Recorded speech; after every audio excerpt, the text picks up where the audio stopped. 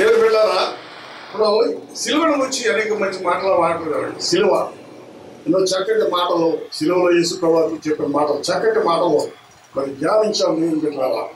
అయితే significance of సిలువ ఏంటి, సిలువ యొక్క ప్రాముఖ్యత మీరు తెలుసుకున్నారా? ఎందుకంటే సిలువలో దేవుని యొక్క ఉగ్రత ఆయన మీద పడింది. God's wrath has come on Jesus Christ. And తర్వాత ఏమైందండి, మనకి ఏమైందండి, గొప్ప రక్షణ వచ్చేసింది. దేని స్తోత్రం చెల్లించింది. ఆయన ఉగ్రత అంతా ఆయన మీద పడింది, రక్షణ అంతా మనకు వచ్చేసింది. దేని స్తోత్రం చెల్లించండి. శిక్షకు పాత్రుడనయ్యా చిత్తి దేవా, శిక్షకు పాత్రుడనయ్యా రక్షణ చిత్తివయ్యా, ఆశాయ భాగ్యమునివా, ఆశాయ భాగ్యమునివా,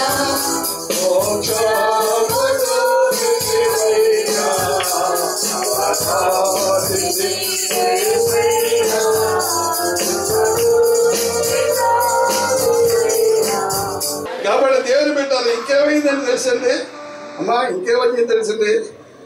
మనకు విరోధం కూడా ఉన్నాడండి. ఎవరండి? అపవాది. సిలువ మానం ద్వారా అపవాది ఓడిపోయాడు. దేవుని స్తోత్రం చెల్లించండి. గాడ్ డిజార్మ్డ్, ఆయన నిరాయుధం చేశాడు అపవాది. చాలా మంది దెయ్యం భయపడిపోతారు. భాషలు మాట్లాడుతుంటారు, దెయ్యం గడగడ భయం గడగడలాడిపోతుంటారు దెయ్యం వచ్చేసింది. ఎందుకంటే దెయ్యాన్ని సిలువలో యేసుక్రీస్తువారు అమ్మా దెయ్యాన్ని సైతాన్ని ఓడించేశారు. కొలసీ రాసిన పత్రిక చదవండి మీరు. ఆయన నిరాయుధంగా చేశాడండి. కాబట్టి దెయ్యం వస్తే ఏమన్నా నిలబడే దెయ్యమా, in the name of Jesus get out, దాన్ని గద్దించాలి మనం. అనేక సార్లు సిలువలో దేవుడి ఈ సంగతి చాలా మందికి తెలియదు కాబట్టి పాస్ గారు దెయ్యం మీద పడిపోతే అంటుంటారు. దెయ్యం మీద మనకి అధికారం ఉంది, దేవుని స్తోత్రాలు చేయలేదంటే. కానీ దెయ్యం మీద ఉండండి, దెయ్యాన్ని చోటిస్తే మాత్రం వచ్చేస్తుంది. విశ్వాసం అయినా సరే దెయ్యానికి చోటిచ్చావు మీద పడిపోతుంది. కాబట్టి అపవాదిని ఎదురించండి, వాడు పారిపోతాడు. దేవుని పెట్టారా, దేవుడు ఆ విధంగా మీకు సహాయం చేయడు కాక. ఇంకొక విషయం ఉందంటే దేవుని సిలువలో మనకు వచ్చింది ఏంటంటే, యోగు చూడండి, యోగుకి ఎన్ని కష్టాలు వచ్చామా. ఆరోగ్యం అంతా పోయింది, తర్వాత ఏమో బిడ్డలందరూ వెళ్ళిపోయారు, స్నేహితులు అందరూ ఎదురు తిరిగారు, సొంత భార్య కూడా మా ఎదురు తిరిగేసి చచ్చిపోవాలి. అయితే దేవుని పెట్టారా, ఇక్కడ జరిగేది తెలుసండి. అందుకే యోగు అంటాడు బైబిల్లో మీరు చదవండి, నాకు ఒకడు మధ్యవర్తి ఉంటే ఎంత బాగుంటుంది అంటాడు. యోగు గ్రంథంలో ఉంది 31వ అధ్యాయం, ఇంటికి చదవండి. నాకు ఒక మధ్యవర్తి లేడో చెప్పుకోవడానికి. అయితే దేవుడు పెట్టారా, దేవుడు మనకు మధ్యవర్తి చేశాడు. దేవుని స్తోత్రం చెల్లించండి. నీతిమంతుడిగా ఉన్న దేవుడు అక్కడే మానవుని దేవుడికి మధ్యవర్తి ఒకడే, ఆయన ప్రభు చేసే క్రీస్తు. దేవుని స్తోత్రం చెల్లించండి. మనకు గొప్ప అమ్మా మధ్యవర్తి ఉన్నాడండి. అమ్మా మీడియాలో మనకు ఉన్నాడు. ఆయన సన్నిధికి వెళ్ళిపోయి వెళ్ళిపోవచ్చు, అర్ధరాత్రి వెళ్ళిపోవచ్చు. ఎందుకంటే ఆయనకి శరీరం అన్న తెల ద్వారా మనము అతి పరిశుద్ధ స్థలంలోనికి వెళ్తాం. అదే సిలువ యొక్క విలువ. ఆయన పరిశుద్ధ స్థలానికి వెళ్ళడానికి ఎవరికి అర్హత లేదు. ఆ ప్రధాన యాజకుడు కూడా గడగడ ఆడు పాపంటే అక్కడ చచ్చిపోతాడు. అటువంటి అతి పరిశుద్ధ స్థలానికి మనకంటే ముందు ఎవరు వెళ్ళారమ్మా? మన ప్రభు వెళ్ళాడండి, మనకు మార్గం తెచ్చాడు. దేవుని స్తోత్రం చెల్లించండి. కాబట్టి ఈ సిలువలో ఈ విషయాలన్నీ కూడా మనం గమనించి ఎంతగానో దేవుని స్తుతించాలి, దేవుని స్తోత్రాలు చెల్లించండి. దేవుని వెళ్ళారా, ఈ విధంగా సిలువలో మనకు ఎంతో విలువ, ఎన్నో కృపలు, ఎన్నో ఆశీర్వాదాలు, ఎన్నో దీవెనలు ఇంతగా చెప్పారు. ఏడుగురు చెప్పారు, చక్కటి మాటలు చెప్పారు. అవన్నీ ధ్యానించండి. సిలువ యొక్క విలువని మీరు తెలుసుకుని సిలువ కొరకు సిలువ సాక్షులుగా మనం ఉండాలని దేవుడు కోరుతున్నాడు. దేవుని స్తోత్రాలు చెల్లించి నేను పెట్టాలా. మరి ఒకటి ఏంటంటే, యేసు ప్రభువు వారు సిలువకు ముందు ఎక్కడికి వెళ్ళారమ్మా? ఆ గెత్సేమనీ వెళ్ళారు. దాని ముందు భోజనం చేశారు శిష్యులతో. మీరు మత్తయి సువార్తలు మనం చూసి 26వ అధ్యాయంలో మొత్తం భోజనం చేశారు. భోజనం చేసిన తర్వాత పాట పాడి అన్ని శిష్యులతో కలిసి గెత్సేమనీ. దేవుని బిడ్డలారా, ఆయన భోజనం చేశారండి. దేవుని బిడ్డలారా, మనం ఎవరైనా సరే అండి, ఆకలి భోజనం అంటే ఎంత కష్టపడి ఆఖరి భోజనం మళ్ళీ తినమాట ఆ వ్యక్తితో. ది లాస్ట్ సఫర్, ఆ యేసు ప్రభువు ఆఖరి భోజనం లాస్ట్ సఫర్లో ఆయన చెప్పాడు గొప్ప మాట. ఎందుకంటే ఇది నా శరీరమో దీన్ని తీసుకుంది, ఇది నా రక్తమో దీన్ని దేవుని బిడ్డలారా. ఆ నిర్గమాకాండం ఉంది, పస్కా బలువు, పస్కా గొర్రె పిల్లలు వధించేవారు, ఆ యొక్క మాంసం తినేవారు, రక్తంలో ఆ యొక్క ఇంటి మీద ప్రోక్షించేవారు, బొమ్మ మీద ప్రోక్షించేవారు. ఇక్కడైతే పస్కా లేదండి. ఎవరండి? పస్కా పశువు లేదు ఇక్కడ. పస్కా పశువు ఎవరండి? యేసు ప్రభువు పస్కా పశువు ఆయనండి. ఇది నా శరీరం, నేను పెట్టాను, ఇది తీసుకోండి, నా రక్తము, ఇది త్రాగండి, ఇది పవిత్రులు. కాబట్టి అదే మనం అనుపరి చేస్తున్నాం, ఏం పెట్టాము. కాబట్టి ఎవడైనా నైవేద్యంగా తింటే వాడి శిక్ష పాత్ర అవుతుంది. కాబట్టి దేవుడు వాక్యం ఉంది, కంగారు పడకండి. మన పాపంలో మనం ఒప్పుకునే ఆయన నమ్మదగిన వాడు. కాబట్టి మన పాపం క్షమించి సంవత్సరాలు దుర్నీతులు మన విడుదల చేస్తాడండి. మంచి దేవుడు మనకు ఉన్నాడు. దేవుని బిడ్డ చాలా సార్లు అంటే దేవుని దగ్గరికి వెళ్ళడానికి భయపడిపోతుంటాం. భయపడచ్చు పర్లేదు, ఎందుకంటే మనకు మధ్యవర్తున్నాడు. దేవుని బిడ్డారా, ఆయనే మన ఆశ్రయం ఇరుకులో ఈ బాంధులలో, ఆయనే మన ఇరుకులో ఈ బాంధులలో, ఇరుకులో ఈ బాంధులలో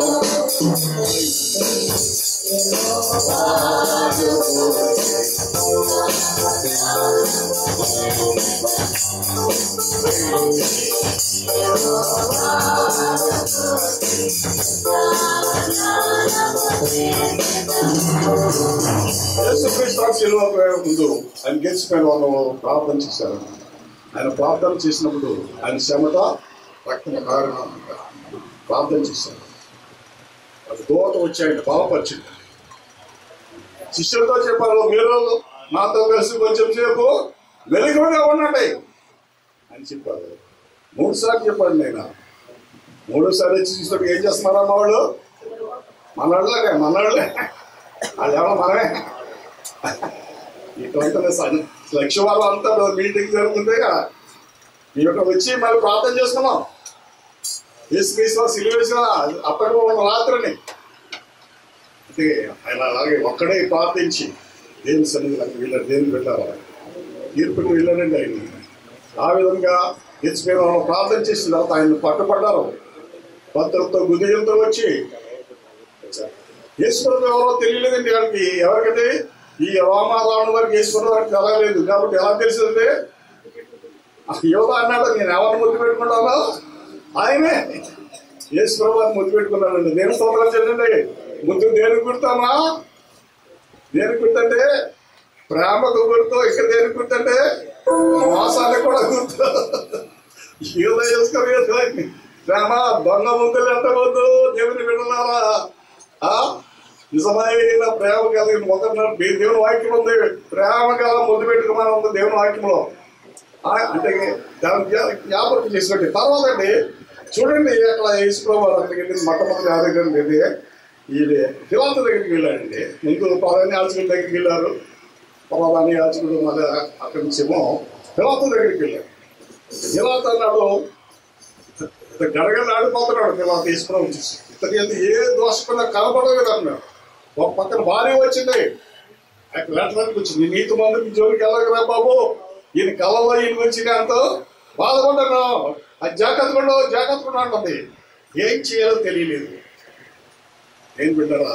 అయితే వీళ్ళు అంతే అన్నారండి, నేను విడుదల చేస్తాను అని చెప్పు ఏమన్నారండి వీళ్ళందరూ కూడా. సిలువ అక్కడికి ఏం చూసాడండి పిలాతు? ఏం ఆలోచన తెలుసండి? యేసు ప్రభు వారిని ఒకవేళ విడిచిపెడితే నేను కైసర్ చక్రవర్తికి విరోధం అయిపోతాను. నా పోస్ట్ నాకు ఉండదు, నాకు ప్రమోషన్ నాకు రాదు. కాబట్టి పోస్ట్ని బట్టి అతను ఏం చేశాడు? యేసుక్రీస్తు వారిని సిలువేశాడు. దేవుని బిడ్డలారా జ్ఞాపకం చేసుకోండి, అలాంటి పిలాతులను మనం ఉండకూడదు. యేసుక్రీస్తు వరకు మనము సాక్షిగా నిలబడాలి. ఎన్ని కష్టాలు వచ్చినా, ఎరుకలు ఏ బంధువులు వచ్చినా సరే యేసుక్రీస్తు వారు సాక్షిగా ఉండాలి. అతడు ఆ కైసర్ చక్రవర్తికి జడిసి యేసు ప్రభు అప్పగించాడు. ఇంకొకడు ఉన్నాడండి, ఈ పిలాతు మళ్ళీ ఇచ్చాడు, హేరోదు దగ్గరికి పంపించాడు. అది కూడా మీరు చదవండి, ఆ వాక్య భాగం ఉంది, తర్వాత మీరు ఇంటికి వెళ్ళి చదవండి. హేరోదు దగ్గర చదవండి. హేరోదు దగ్గరికి వెళ్ళారు. హేరోదు ఏం ఆశించాడంటే యేసుప్రభు దగ్గర నుంచి అమ్మా, అంటే హేరోదు వాంటెడ్ సమ్ ఎంటర్టైన్మెంట్. యేసు ప్రభు దగ్గర నుంచి ఏదో కొంచెం ఎంటర్టైన్మెంట్ కోసం హేరోదు ఆశించాడు. ఇలా మీటింగ్లు కూడా ఎంటర్టైన్మెంట్కి వెళ్తున్నారండి. ఈ చూద్దాం అవి చూద్దాం వెళ్తున్నారు, స్వస్థతలు అవుతున్నాయి, మెరుకలు జరుగుతున్నాయి అంటే వెళ్తున్నారు, కానీ వాక్యం వినడానికి వెళ్ళలేదు. హేరోదు వాంటెడ్ ఎంటర్టైన్మెంట్. దేవుని వెళ్ళాలా, దేవుని సన్నిధికి ఎంటర్టైన్మెంట్ వస్తున్నారు. బాగా పాడేవారు ఉన్నామండి, రేపు మంచి బాగా పాట పెడతారా, పాట దానికి వెళ్తారా, రేపు పాస్టర్ గారు మంచి మంచి కథలు చెప్తారా, రెండరా. అలా ఎంటర్టైన్మెంట్ కాదండి. Don't is class. దేవుడు సిలువ అంటే ఎంటర్టైన్మెంట్ కాదండి. సిలువ అంటే ప్రమోషన్ ద్వారా కాదు, లోక సంబంధమైన ఆకర్షణ కాదు, ప్రమోషన్ కాదు. ఇంకొకడు ఉన్నాడండి, ఆయన ఎవరండి బాబు అమ్మా, క్రిస్టియన్ యువత ఇవ్వదండి. ఈయన ఏం ఆశించాడమ్మా, పిలాతు ఏం ఆశించాడండి, ప్రమోషన్ ఆశించాడు. ఏ రోజు ఆశించాడమ్మా, ఏ రోజు ఆశించాడమ్మా, ఎంటర్టైన్మెంట్ కావాలన్నాడు. యువతకి ఏం కావాల్సి వచ్చిందండి, డబ్బు. ఈ ముగ్గురు కూడా ప్రభువుని పోగొట్టుకున్నారు. అయితే ఒక ఆయన ఉన్నాడండి, which I like very much. ఎవరండి ఆయన, ఎవరండి, ఒక ఆయన ఉన్నాడండి. మనం అందరం ఆయన అంటే ఎంత సంతోషం, ఆయన ఉండాలని ప్రతి ఒక్కరు పోతున్నాం. శిలువ మీద వెళ్ళాలన్నా ఒక దొంగ, గుడి వైపున ఒక దొంగ.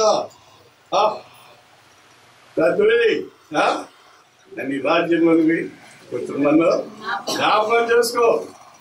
చేతులు చాపడానికి చేతులు రావడం కొట్టుకుంటా ఆయన కూడా అన్నాం. దేవుని బిడ్డలారా, అటువంటి రక్షణ పొందిన దొంగగా నీవునే ఉండాలని దేవుడు కోరుతున్నాడు. అది దేవుని యొక్క ప్రేమ. దేవుని ప్రేమ మనకు కంపేర్ చేస్తుంది. దేవుని బిడ్డ, do you know the love of the grace of Jesus Christ? దేవుని ప్రేమను మీరు ఎరిగిందరా. అపోస్తలుడు పౌలు అంటే బ్రాహ్మణ్స్ లో మనం ఇంకా పాపమై ఉండగా క్రీస్తు మన కూడా చనిపోతుంది. చచ్చినోడు శరం జరుగుతుంది. ఒక మంచివాడు గారు కూడా ఎవరు చనిపోయి తినాలి. ఆయన నీ కొరకు నా కొరకు ఆయన బలి. మన బలీయమైనడు కానీ చనిపోయాడు అని ఒక చోట ఉంది. మనం చచ్చిన వారమైనడుగా ఆయన మన కొరకు చనిపోయాడు. ఇంత గొప్ప ప్రేమ ఎక్కడికి ఉంది అంటే ఏం పెట్టాము.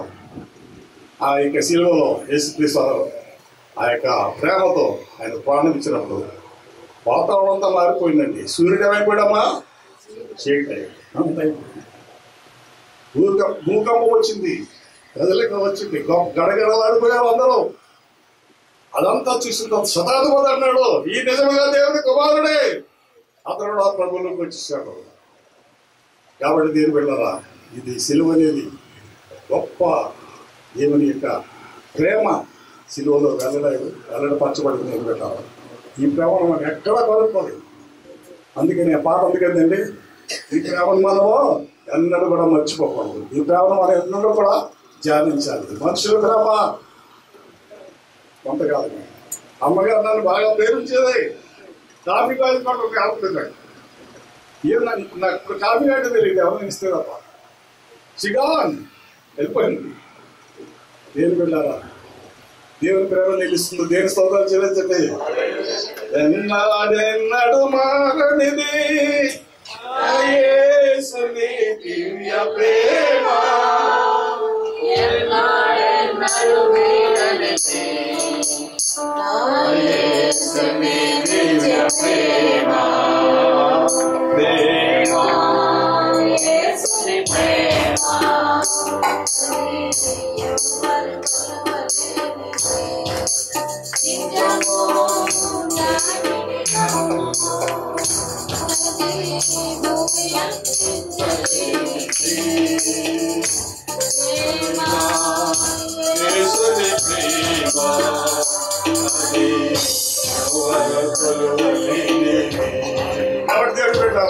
గుడ్ ఫ్రైడే వచ్చి మీరందరినీ కూడా దేవుని గొప్ప ఉద్దేశం ఉందండి. మీరందరూ కూడా ఆయన ఉద్దేశం ఉందండి. నీ బిడ్డల పట్ల ఇంటికి ఏ ఉద్దేశం ఉంటుంది, నా బిడ్డల పట్ల నాకు ఇలాంటి ఉద్దేశం ఉంటుందండి. నా బిడ్డలందరూ బాగుండాలి, నాకు ఉంటుంది. మీ బిడ్డలందరూ బాగుండాలండి. ఉంటుంది ఉండదమ్మా, ఉంటుందమ్మా, చేతికెత్తండి. ఎస్ ఉంటుంది. మన ప్రభువుకున్న ఒకే ఉద్దేశం అండి, నా బిడ్డలందరూ నాతో ఉండాలి. దేవుని స్తోత్రం చెల్లించండి. ఆయనతో మనం యుగంలో తరతరంలో ఉంటామని దేవుని వాక్యం చెల్లిస్తుంది. ఈ లోకంలో కొంతకాలమే ఉంటాం. 70, 80, 90, 100 తర్వాత ఏమవుతుందో మరి ఆటం బాంబు వస్తుందో మరి హైడ్రోజన్ బాంబు వస్తుందో తెలియదు. మనం వెళ్ళిపోవాలి. అయితే యేసుప్రభువు చెప్పారు, నేను మీ కొరకు స్థలము, నేను ఎక్కడ ఉంటానో అక్కడ మీరు ఉండేలాగా మీ కొరకు స్థలం చెందకూడదు. ఎంతకాలం ఉంటావు అక్కడ? ఎంతకాలం అమ్మా? ఆలోకమందు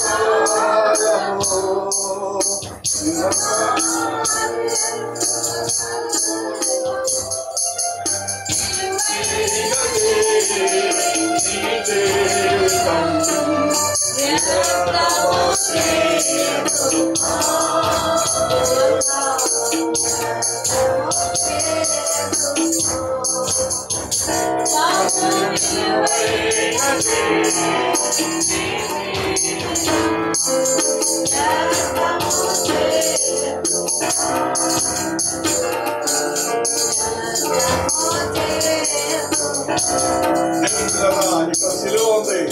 సిలువలో ప్రేమ అసాధారణ, మారని దేవుని ప్రేమ, మారని ప్రేమ. ఇక్కడ టెక్నాలజీ ఉందండి. ఈనాడు యూత్ ఏం చేస్తుందమ్మా? ఈ టెక్నాలజీ వాళ్ళని అట్రాక్ట్ చేస్తుంది.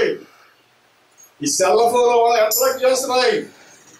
అనేకమైన భయంకరమైనవి సెల్లతో జరుగుతున్నాయి. దేవుని బిడ్డలారా, ఈ లోకమంతా కూడా మోసపుచ్చి యవనస్తులను పాడు చేస్తుంది. క్రైస్తవ యవనస్తులు మీరు చాలా జాగ్రత్తగా ఉండాలండి దేవుని బిడ్డలారా. ఎందుకంటే అపవాది కుతంత్రాలతో మన యవనస్తులని వాడు ఎంతగానో నాశనం చేయాలని వాడు ఎంతగానో ప్రయత్నం చేస్తున్నాడు. మా యవనస్తులను మీరు ఏం చేయాలండి? వాడు రక్షించడం అని తల్లిదండ్రులు ప్రార్థన చేయాలి. దేవుని బిడ్డలారా, దేవుడి బిడ్డలున్న గొప్ప ఆధిక్యత ఏం తెలిసింటే అమ్మా ఏంటంటే నీవు ప్రార్థన చేసే దేవుడు నీ ఇంటి చుట్టూ రక్షణ ఉంటుంది. యోగు సంగతి తెలుసా? ఏం సైతే యోగు సంగతి తెలిసిపెట్టి ఇళ్ళని కానీ అసలు కంచేసేసారు కదా ఆయన. ఎక్కువ ఆయన ఇంటి చుట్టూ కంచె వేసేసాడుగా అన్నది. అయితే దేవుడు కొంచెం రిలాక్స్ చేశాడు. కంచిని కొంచెం ఓపెన్ చేస్తే అప్పది దేవుని బిడ్డలారా వాడు వెళ్ళింది నాశనం చేశాడు. అన్నీ నాశనం చేశాడు. ఆస్తిని నాశనం చేశాడు, ఆరోగ్యాన్ని నాశనం చేశాడు, పిల్లలను నాశనం చేశాడు, అంత నాశనం చేశాడు. అయితే ఒకదాన్ని నాశనం చేయలేకపోయాడు. ఎవరినండి? యోగు యొక్క విశ్వాసాన్ని అతను పాడు చేయలేకపోయాడు. దేవుని స్తోత్రం చెల్లించండి. అన్ని పోయాయి యోగికి. నమ్ముకున్న భార్య కూడా వెనుదిరిగింది. ఆరోగ్యం పోయింది. Top to bottom కురుపులే కురుపులు. పెంట పొగలు కూర్చున్నాడు. ఏం తీసుకున్నాడమ్మా? చెల్లబెంకంటే అర్థమైందమ్మా. ఆడవాళ్ళకి కొండలేవు, కొండబెంకే. ఆయన కానీ నా దేవుడు సజీవుడు నేను ఎరుగుతున్నాను, నేను ఒకసారి ఆయన చూస్తానని విశ్వాసంతో మాట్లాడాడు. దేని సొంతం చెల్లించండి. అటువంటి విశ్వాసం మనం కలిగి ఉండాలి. కష్టాలు వస్తాయి, ఎరువులు వస్తాయి, ఇబ్బందులు వస్తాయి, అనేకమైన శోధనలు వస్తుంటాయి. దేవుని బిడ్డలారా, అటువంటి సమయంలో మనం దేవుని కొరకు నిలబడినప్పుడు దేవుని బిడ్డలారా మళ్ళీ ఏం చేస్తారమ్మా? యోగు వల్ల మీరు మాట్లాడలేదండి. అది ఇంక తర్వాత ఇచ్చండి. ఈ యోగు యొక్క స్నేహితులందరూ కూడా యోగుని తోలాడారు. ఈ పాపం ఏం చేసావు, ఈ పాపం చేసావు అని అంత తోలాడారు. అయితే దేవుడు అన్నాడు వాడి గురించి ప్రార్థన చేయమన్నాడు. అమ్మా ఏం చేయమన్నాడమ్మా? వాళ్ళ గురించి ప్రార్థన చేయమన్నాడు. దేవుడు పెట్టారా? ఇంకోటండి మా తల్లిదండ్రులు చెప్పేదంటే దేవుడు పెట్టారా? మీరు ప్రార్థన చేస్తున్నారా? మీ ప్రార్థనలో మీ బిడ్డల చుట్టూ కంచె వేస్తున్నారా? మీరు ప్రార్థన చేసే బిడ్డల చుట్టూ కంచె ఉంటుంది. వాళ్ళు ఎక్కడున్నా కంచె ఉంటుంది. ప్రార్థన చేయని తల్లిదండ్రులు వారి బిడ్డలకు కంచె ఉండదు. అమ్మ జ్ఞాపకం చేయండి, మీకు దండం పెట్టి చెప్తున్నాం. ఈ పిల్లల గురించి దేవుడి సన్నిధిలో ప్రార్థన చేయండి, విజ్ఞాపన చేయండి. వారి చుట్టూ ఒక కంచె ఉంటుంది. 97వ కీర్తన అది నెరవేరుతుంది. కాబట్టి మనం అందరం కూడా గుడ్ ఫ్రైడేనే కాదు, యేస్టర్డేనే కాదు, ఎల్లప్పుడూ కూడా మనం అందరం కూడా ప్రార్థనలో ఫలవంతులుగా ఉండాలి. దేని స్తోత్రాలు చెల్లించండి. ఎన్ని నామములో నీకు నపరమౌనా నాకు, ఎన్ని నామములో నీకు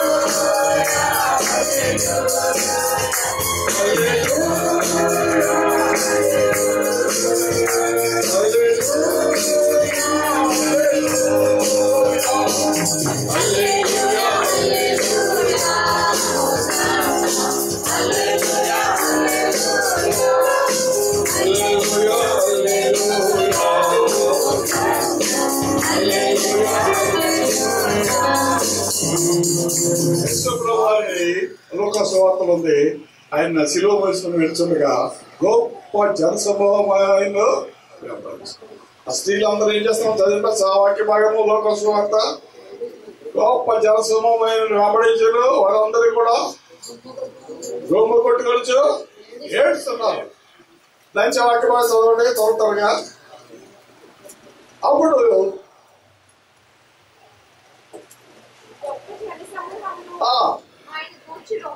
ఆయన కూర్చు రొమ్ము కొట్టుకోవచ్చు. చాలా మంది స్త్రీలు వెంబడించారు. దేని స్తోత్రాలు చెల్లించండి. రొమ్ము కొట్టారు. నా ప్రభు నన్నే ఆయన నన్ను బాగు చేశాడు, నన్ను బ్రతికించాడు, నా రక్తస్రావంలో దగ్గర అని తప్పించాడు, నా బిడ్డను బతికించాడు, నా యొక్క దోశను బాగు చేశాడు, ఇన్ని నా తమ్ముడిని లేపేశాడు చచ్చిపోయిన ఆయన్ని. ఇటువంటి ఆయన ఇలా చేస్తున్నారు. దాన్ని రూపం కొట్టుకొచ్చు ఏడుస్తూ ఉన్నారు. యేసు ప్రభువు వాళ్ళకి తేరు చూసి అన్నాడండి, ఏమన్నావా యెరూషలేము కుమార్తెలారా, ఆ నిమిత్తము ఏడవద్దు, మీ నిమిత్తమును మీ పిల్లల నిమిత్తం ఏడవండి అని చెప్పారు. దేవుని బిడ్డలారా, మన గుడ్ ఫ్రైడే మంచి లెసన్ ఏంటంటే మనం మన బిడ్డల గురించి ఏడవాలి. It is easy to cry out about the cross of Jesus Christ. యేసుక్రీస్తు శిలువను గురించి ఏడటం సులువే, కానీ మన బిడ్డల గురించి మన కన్నీటితో ఆ వేదంతో ప్రార్థన చేయడం అది చాలా ముఖ్యం. ఏం బిడ్డలు అందుకని మీ పిల్లలను వచ్చి నన్ను గురించి కాదు, లేఖనం ప్రకారం ఆయన వెళ్తున్నాడు, లేఖనం ప్రకారం ఆయన సిలువ పడుతున్నాడు, లేఖనం ప్రకారం ఆయన చెప్తాడు. నీ బిడ్డల నుంచి మీరు లేదు అలా. కాబట్టి ఈ గుడ్ ఫ్రైడే నాడు ఏంటమ్మా మన పిల్లల చుట్టూ ఏమేద్దామా, కంచె సినిమా ఉన్నారు కంచె చూసారండి, చెప్పాలి తరగలేదు కంచె. ఈ కంచెలు ఏం పని చేయకపోయి కంచె కదా వచ్చేంత సైతాను. ఈ కంచెలు అమ్ముకోకుండామా అబ్బాయిలు అమ్మాయిలు యూత్ ఈ కంచె పని చేయదు. ప్రార్థన కంచె వేయండి. ఆ ప్రార్థన కంచె దాటి రాలేదు. దేని స్తోత్రం చెల్లించండి. కాబట్టి దేని పెట్టాలా ఈ విధంగా మీరు ఉండాలని దేవుడు కోరుతున్నాడు. దేవుడు మనకు ఆ విధంగా సహాయం చేయను కాక మనం ప్రార్థించుకుందాం. ఇప్పుడు మరి దేవుని యొక్క వాక్యాన్ని ప్రాణాలు సిద్ధపడండి. ఒక 2 మాటలు చెప్పేసి ముగిస్తాను. ఆయన అప్పగింపబడిన రాత్రి 2వ కొరింథీ పత్రిక 1 కొరింథీ 11వ అధ్యాయము. దేవుడు వెళ్ళారా ఆయన యేసు ప్రభువుని కడవరిగా ఆయన లాస్ట్ సఫర్ అండి. నేను మరలా పరలోకంలో మీతో కలిసి గోల్ చేసే వరకు దీన్ని ముట్టుకొని అన్నాడండి. ఈ ప్రామిస్. తర్వాత ఇంకోటి ఏంటంటే ఆయన రక్తం గురించి ఒక మాట అన్నాడండి. బైబిల్ రాసుకుంటే ఇది నిబంధన రక్తం అన్నాడు. దేవుని స్తోత్రాలు చెల్లించండి. మామూలు రక్తం కాదండి, నిబంధన రక్తం. దేవుని స్తోత్రాలు చెల్లించండి. నిబంధన రక్తం. ఈ నిబంధన రక్తంతో మనం దేవుడు కొన్నాడు కదా. దేవుడు మనమందరం కూడా ఆ బలలో పాల్గొంది దేవుని యొక్క ఆశీర్వాదం పొందాం. కాబట్టి మనమందరం కూడా ప్రతి మనుషుడు తను పరీక్షించుకునే వాళ్ళం. అలాగే చేసి ఈ పాత్రలను త్రాగవలను. ప్రభు శరీరం తిని త్రాగవాడు మనకు శిక్షణ కలుగుతూ తిని త్రాగుతున్నాడు. ఇందువల్ల మీరు అనేకులు రోగులు బలహీనలు ఉన్నారు చాలా మంది. అయితే మనల్ని మనమే మనల్ని విమర్శించుకుని ఏడలా అయితే నేర్పిల్ల ఆఖరిగా మాట చెప్పండి. ఈ సిలువ వల్ల మనం ఏం నేర్చుకున్నాం? What is the lesson we learn from the cross? ఎంతవరకు గుడ్ ఫ్రైడే మనం అనేక మంది చక్కటి మాట్లాడారు. వాక్యం విన్నాం, తమతో పాటలు పాడి సూచించాం. ఏంటి what you get from this? దేవుని బిడ్డలారా జ్ఞాపకం చేసుకోండి. ఈ యొక్క సిలువ వల్ల మనం నేర్చుకున్నది ఏంటంటే దేవుని బిడ్డలారా అమ్మా చెప్పండి అమ్మా, ఏమిటంటే నేర్చుకున్నామంటే ఇది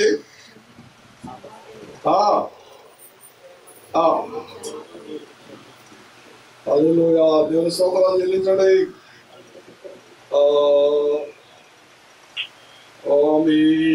చూడండి, సిలువలో మనం నేర్చుకున్న పాపము, ప్రేమ, క్షమాపణ, సహనము, ఓర్పు. దేవుని స్తోత్రాలు చెల్లించండి. ప్రేమ, క్షమాపణ, సహనము, ఓర్పు. మీ సహనము సకల నెలలకు గుడ్ ఫ్రైడే చేసి ఇంటికి వెళ్తున్నాం. అయ్యగారు ఏదో మాట్లాడారు, లేకపోతే అమ్మగారు ఏదో అన్నారు, అయిపోయింది. ఈ గుడ్ ఫ్రైడే తిన్నదంతా పక్కన పెట్టేసి కాకైటం లేకపోతే అమ్మేసేయండి. ఉండండి ఇలాంటి వద్దు. భర్తలారా ఈ భార్యను పట్టవద్దండి. అమ్మ భార్యలారా మీ భర్తను జాగ్రత్తగా చూసుకుంటే తెలియదు. జాగ్రత్తగా చూసుకోండి. ఎప్పుడు సైతాన్ని ఎవరు ఎలా చూడంతో తెలియదు. కాబట్టి ఏం నేర్చుకున్నాడు మనము గుడ్ ఫ్రైడే? ప్రేమ, క్షమాపణ, ఓర్పు. కాబట్టి ఓర్పు కలిగి మనం గుడ్ ఫ్రైడే అది ఈస్టర్ సెలబ్రేట్ చేసుకున్నాము. రేపు రాత్రి పాల్గొంటుంది. ఆదివారం అది ఈస్టర్ ఉంటుంది. ఈస్టర్ మీరు అందరూ రావాలి. ఈస్టర్ వస్తామో చెల్లి దేని స్తోత్రాలు చేయలేదండి. ఈస్టర్ వచ్చాడు మీరు మీకున్న డ్రెస్సులో మంచి డ్రెస్ వేసుకురండి. అమ్మ సారీస్లో మంచి డ్రెస్ మంచి సారీ వేసుకురండి. ఎందుకంటే నేను ఆరాధించున్న దేవుడు చచ్చిపోయిన దేవుడు కాదు, సమాజంలో దేవుడు కాదు, ఆయన సజీవుడైన దేవుడు అని మీరు లోకాన్ని మనం ప్రకటించాలి. కాబట్టి బెస్ట్ డ్రెస్ కూడా వేసుకోండి. వీళ్ళైతే నా షూట్ బట్టి తీస్తాను నేను. దేని స్తోత్రం కాబట్టి ఈస్టర్కి రండి. ఇంతసేపు మేము నచ్చాం కానీ మేము అప్రిషియేట్ చేస్తాం. 3 గంటలు దేవుని సన్నిధిలో ఉన్నందుకు. యేసు ప్రభు 3 గంటలు ఉంటే మీరు కూడా అంత ఓటులో ఉన్నందుకు మీ అందరు కూడా వందనాలు. ఈస్టర్కి మీరు సిద్ధపడరండి. మనం అందరం కూడా తీసుకున్నాం. ఇప్పుడు ప్రార్థన చేసుకుని తోలో వచ్చండి. దయగా మాత్రం స్తోత్రం చెల్లిస్తున్నాం మీ సన్నిధిలో. బాబా నీ యొక్క మాటలు జ్ఞానించుకున్నాం తండ్రి. నీకు వందనాలు చెల్లిస్తాం. నీ ఓర్పు, నీ సహనము తండ్రి, నీ క్షమాపణ ప్రభా మేము తండ్రి చేర్చుకున్నాం తండ్రి. నీకు వందనాలు. అవన్నీ కూడా మాకు దయచేయండి. మళ్ళీ మేము బయటికి వెళ్తున్నాం తండ్రి. అప్పుడు మమ్మల్ని శోధించుకుంటాం ప్రభా. మేమందరం సహనం కలిగి, ఓర్పు కలిగి, క్షమాపణ కలిగి ప్రభా మేము నీ కొరకై నీ మహిమాత్మగా జీవించడానికి మాకు సహాయం చేయండి. ఇప్పుడు బలంలో వెళ్తున్నాం తండ్రి. అందరినీ కూడా సిద్ధపరచండి. మారు మనసు పొంది బాప్తిస్తున్న ఆ బిడ్డలందరినీ కూడా జ్ఞాపకం చేసుకుని ప్రభా వారి సందేశం శుద్ధి చేసి ప్రభా యోగ్యులుగా తండ్రి బలలో పాల్పొందడానికి వారిని సిద్ధపరచమని ప్రార్థన చేస్తున్నాం. యేసు క్రీస్తు యొక్క దివ్యనామంలో వేడుచున్నాం పరమ తండ్రి. ఆమేన్, ఆమేన్, ఆమేన్.